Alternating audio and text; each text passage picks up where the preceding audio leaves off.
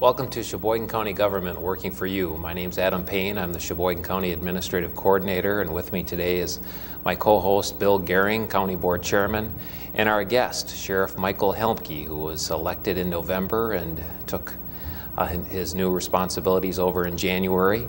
And why don't we get started, Mike, by you telling us a little bit about yourself and your background in law enforcement. I am, as Mr. Payne said, Michael Helmke. I am a lifelong resident of Sheboygan County. I'm married and have 2 adult children. I currently live in the city of Sheboygan. I have been a 25-year member of the Sheriff's Department. In fact, today is my 25th anniversary with Sheboygan County. I have made law enforcement my career, and Sheboygan County is the place that I chose to explore my career. Well, happy anniversary, 25 years on the law enforcement with the Sheriff's Department. Correct. And you've also done some other work, have you not? Yes, actually I started my law enforcement career 6 months prior to starting with the county with the Village of Cascade Police Department, where I was hired as their police chief. I retired from that position the end of last year after serving 25 and a half years with them. As part of those responsibilities, we also provided law enforcement services to the town of Linden and the village of Waldo. All right. So, a long campaign, a well-fought race. What initiated the thoughts of one day becoming sheriff? Why'd you want to be sheriff? Well, I think that just based on what I had said, that I chose to make law enforcement my career, and Sheboygan County the place in which I wanted to participate in law enforcement. I've had a history of being actively involved in the Sheriff's Department with different programs and different special assignments and so on and so forth. So I figured that this was kind of a natural progression in my professional career.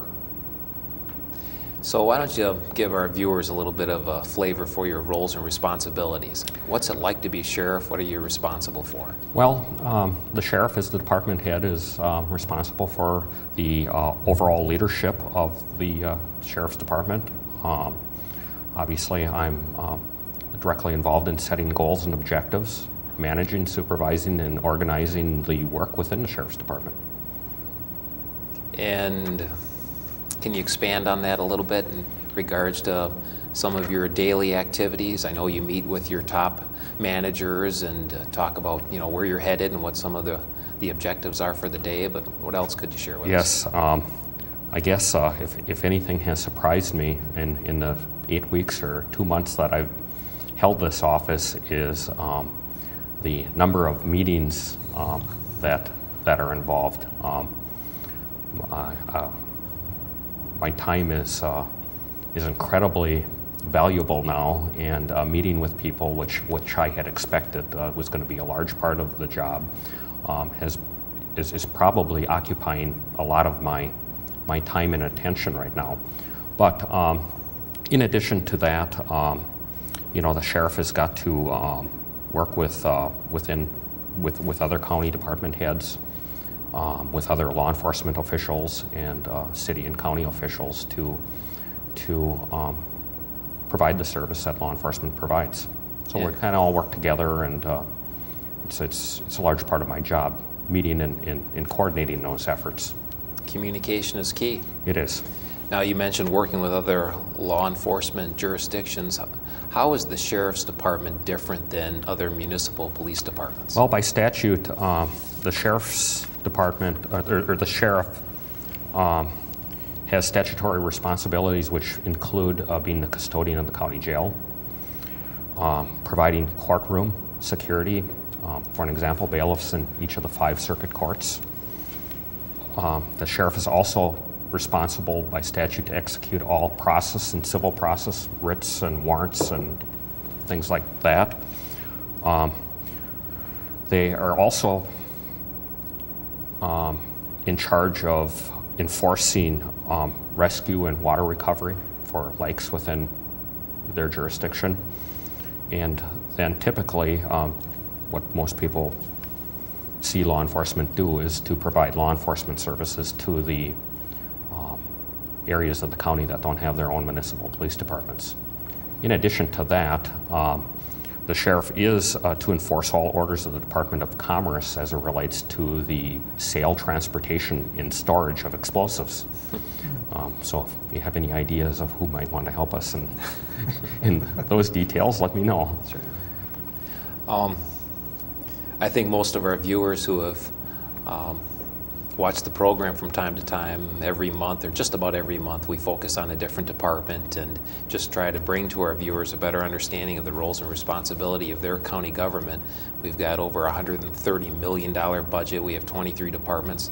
Law enforcement, the Sheriff's Department, is one of our largest, without question. How many employees do you have, and approximately what's your annual budget? We have 178 employees at the Sheriff's Department, and our 2003 budget is $13.3 million.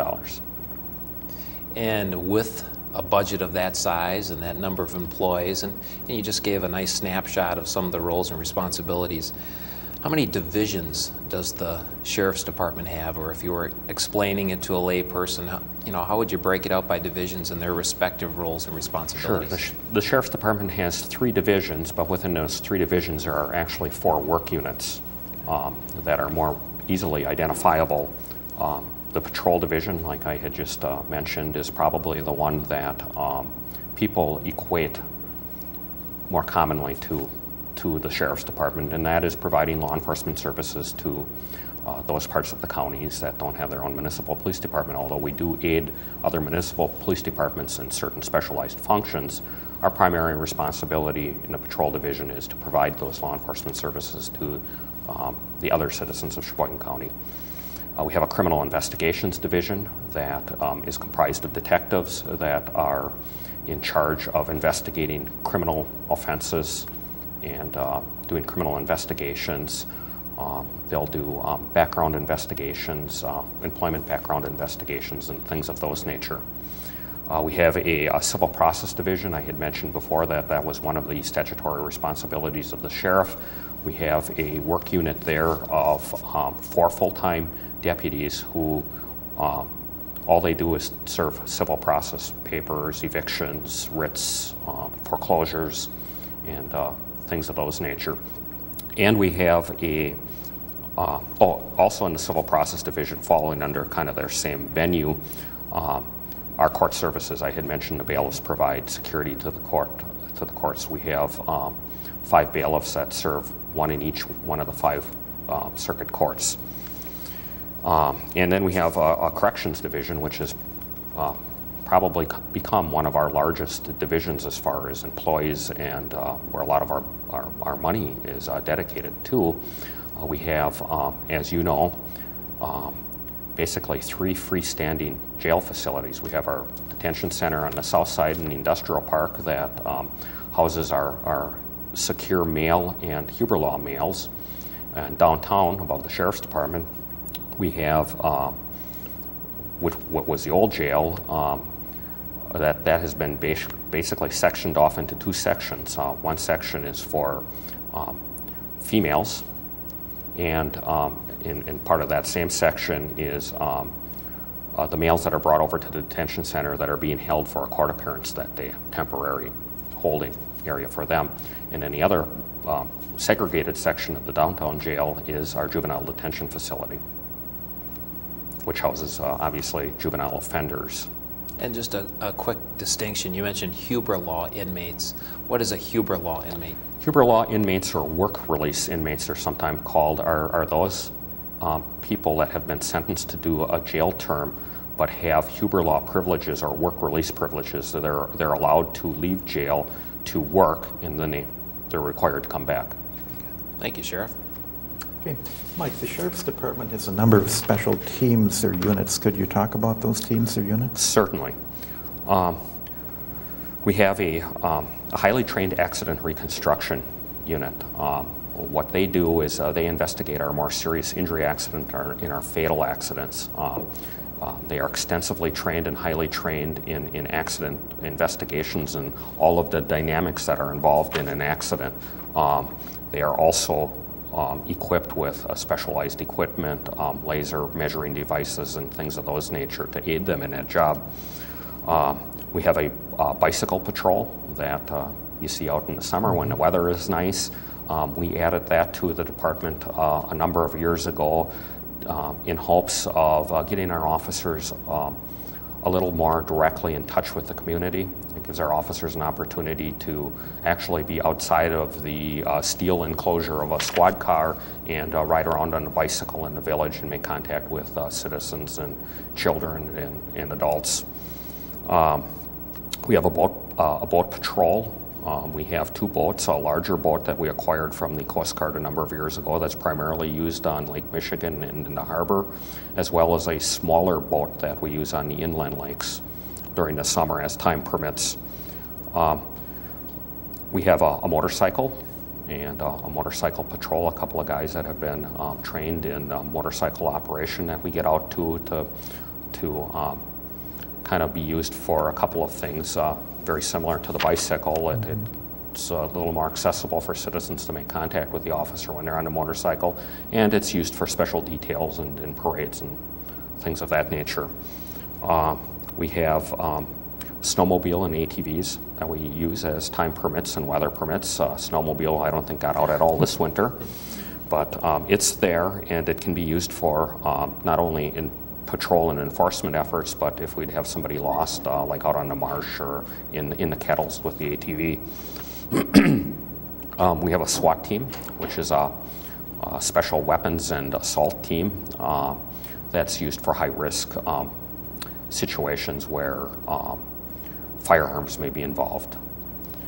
We also have a couple of shared teams that we share with other law enforcement agencies in the county, and one of those is our drug enforcement unit.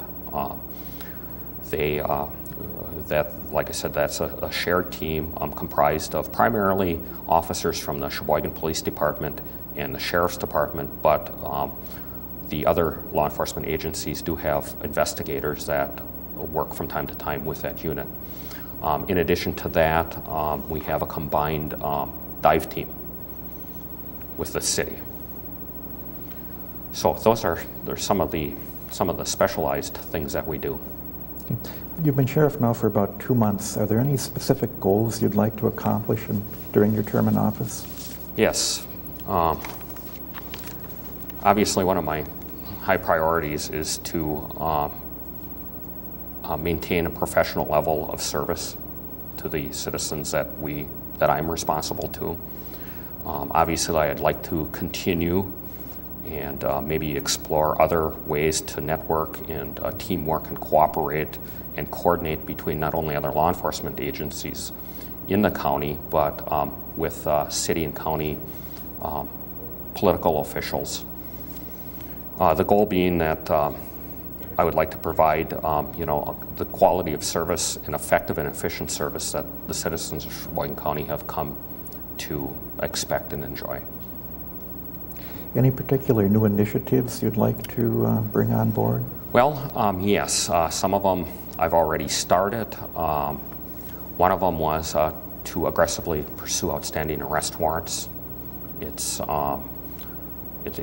something that was out there, and after we opened the detention center, we finally had some capability to actively pursue some of the outstanding arrest warrants. And it's surprising how quickly, after you place the handcuffs on somebody, that they find a way to come up with the money that they need in order to purge that warrant.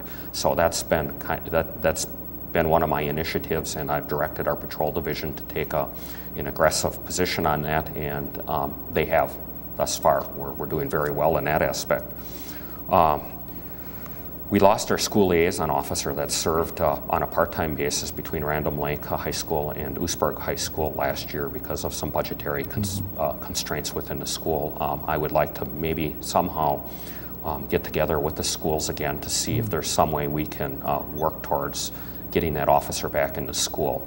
Sometimes it's difficult for the public to see the benefits of an officer like that in terms of dollars, but we have seen, and I think the school has seen, some real positive things come from having that liaisons officer available in the school. I'd like to explore the reinstatement of special deputies. It's a program that we have had in the past, and I think that with all of the things that are on the plate for Sheboygan County in the future, as far as potential for tourism and things like that, events, we may need to supplement our current staffing with a less expensive type of staffing. The county humane officer is an area that I think that maybe we could share, all law enforcement agencies and some of the village and towns that have constables. I know that we're always confronted with questions about humane issues as it relates to dogs and cows and horses and things like that, especially in the winter with the weather. I would like to explore that and see what resources there are in the community to help us get a more active humane officer in the county. The canine unit was another special detail that we had at one time, and I see some advantages in some ways that we could maybe share that resource with other county law enforcement agencies as well. And then one of the other things that I've done, in fact, before I left the office today to come here, I had got a communication from our jail administrator. I had put out, I had given him the authorization to kind of put feelers out for other counties that might be experiencing jail overcrowding to see if we could take on some of those inmates as a source of revenue. And there are some possibilities there. So those are some of the things that I'm already started on, but other things that I would like to work towards in the next several months. That's a very impressive list. I wish you success on, Thank you. on all those areas. We've heard a lot about the state budget deficit and how it may affect counties. Do you have any idea how that might affect your department? Well, from a local and county perspective, I see the the potential loss of shared revenue having an impact on not only the sheriff's department but all entities of government. And I guess my concern there, or my interest there, would be what impact that might have on staffing and our ability to provide efficient and effective services to the community that we serve. From a state or federal perspective, we utilize grant money in delivering a lot of our services, especially some of our special details, and I would have some concern as to what, if any, effect on the cutting of those grants might have on public safety issues in the county.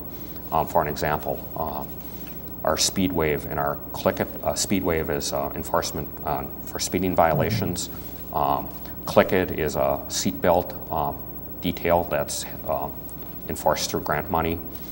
We have Mobilize, which is a public service announcement program where we try to get the word out for citizens to report impaired driving. And those are largely funded through grants, and I would hope that we can continue to deliver those types of services and that grant money would still be there.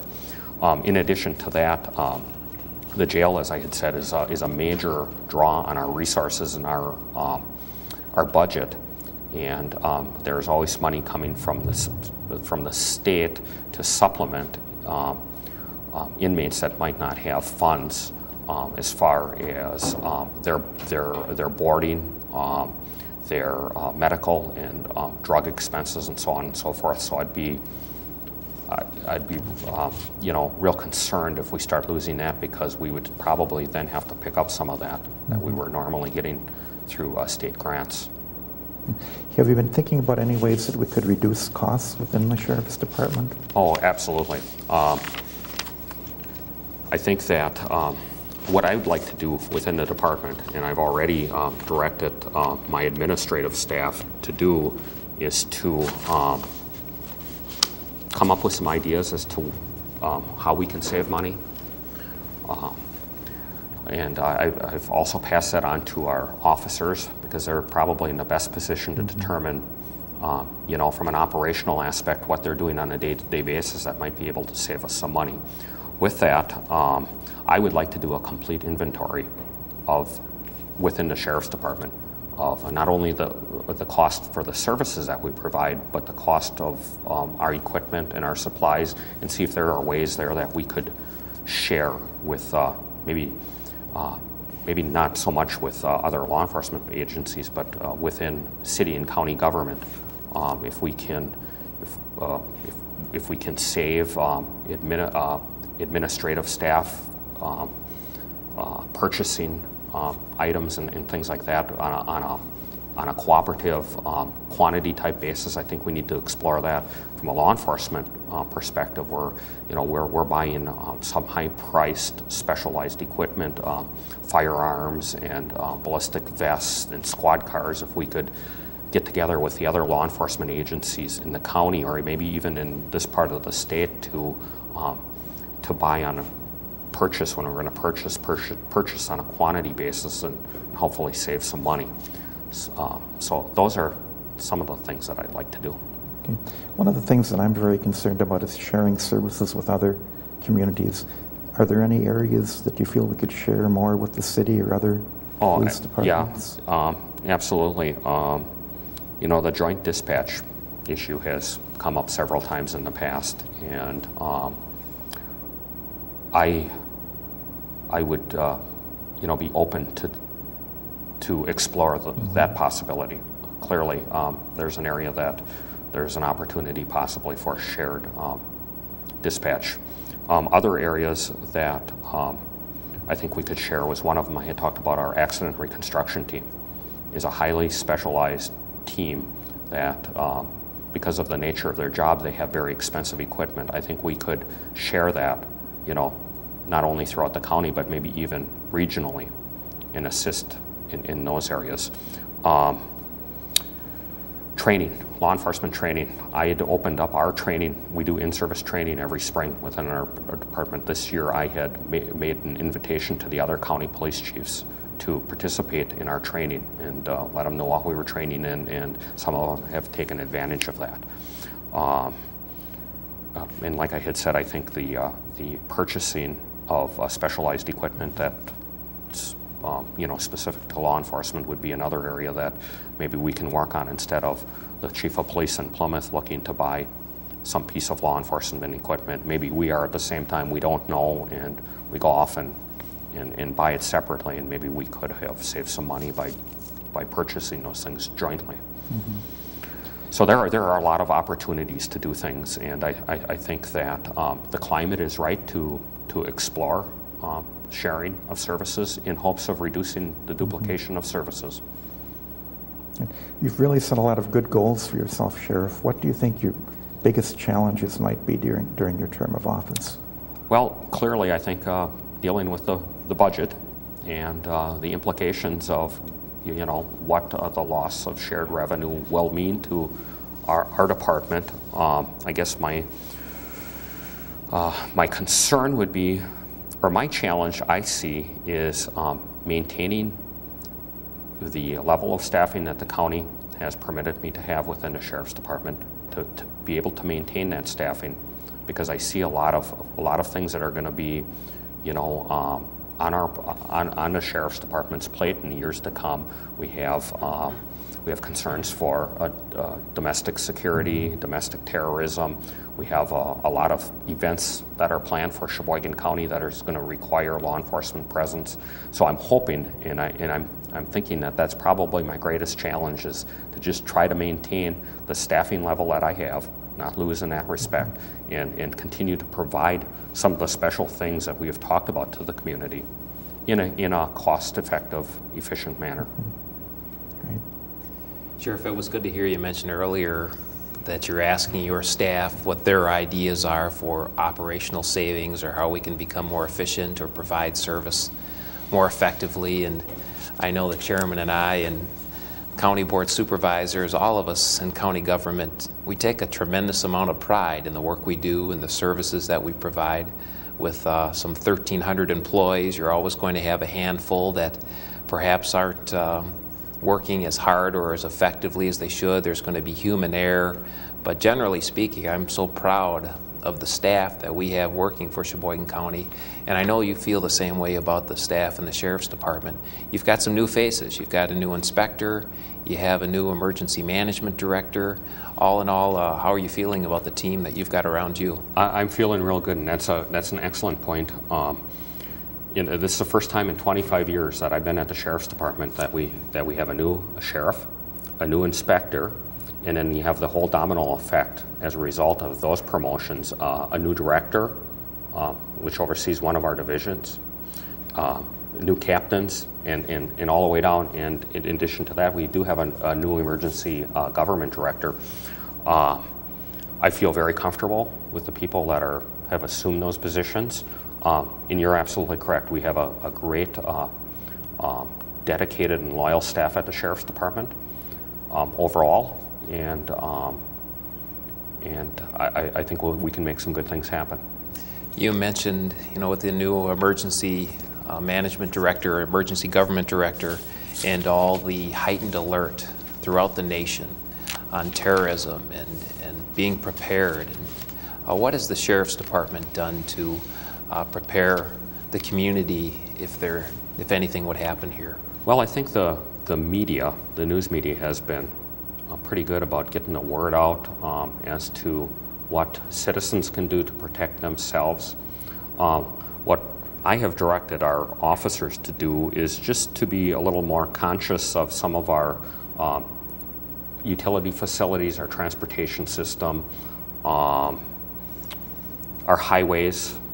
Look for suspicious, we're always looking for things out of the ordinary and suspicious activity, but to just be a little more aware of things like at the airport, another facility that needs to be watched maybe a little closer.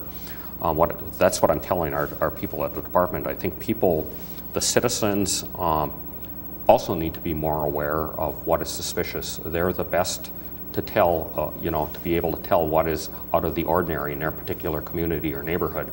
So we're encouraging them to report any type of suspicious activity. But as the President has said, and Governor Ridge, I don't think we need to change our lifestyle. We just need to be more aware of our physical surroundings and take safety precautions if you're traveling and things like that. So a lot of information today that you shared, and certainly this last subject, very important to people. If they have a desire to get more information from your department or have questions, concerns, suggestions, what's the best way for them to proceed?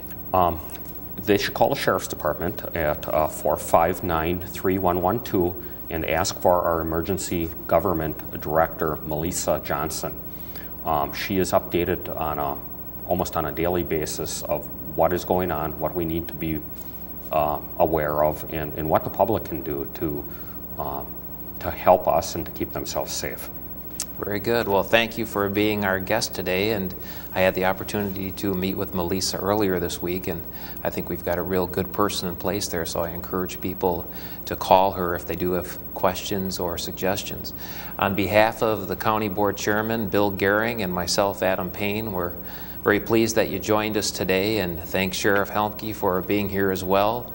Next month, it's our intent to have Michael Collard, our new Personnel Director, as our guest to talk about the many challenges that we have in that office. We're presently negotiating with a number of bargaining groups, and there certainly are questions about increasing costs for health insurance and areas such as that. So again, thank you for joining us